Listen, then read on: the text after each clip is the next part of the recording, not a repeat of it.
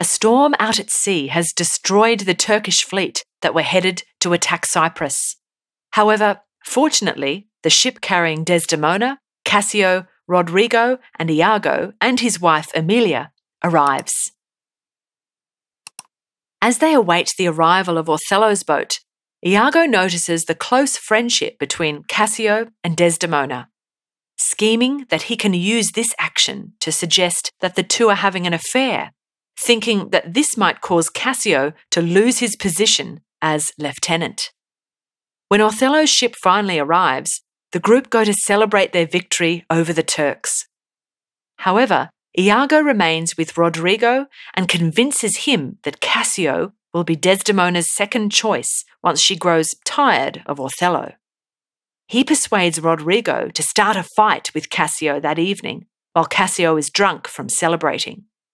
Cassio will react violently and fall out of favour with Othello and therefore with Desdemona. Iago reveals to the audience his underlying fears that Othello has slept with his wife, Emilia. He talks about his own desire for Desdemona, hoping that through Rodrigo's attack on Cassio, Othello will come to suspect Desdemona of being unfaithful, destroying their relationship.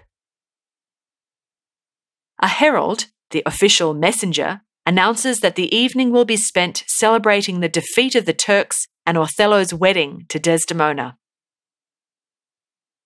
As Cassio stands on guard amid the celebrations, Iago persuades him to start drinking. When Rodrigo makes his accusation, Cassio is drunk and reacts violently, disgracing himself as Iago planned.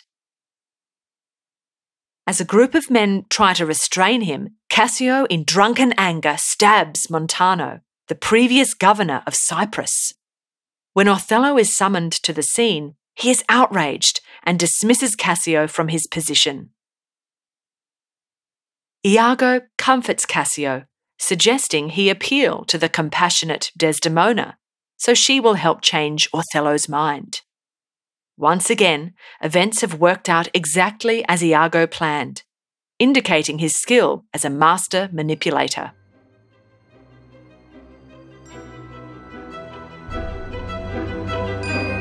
We hope you enjoyed this Schooling Online production. For more easy lessons on Othello, check out our summary of Act 3.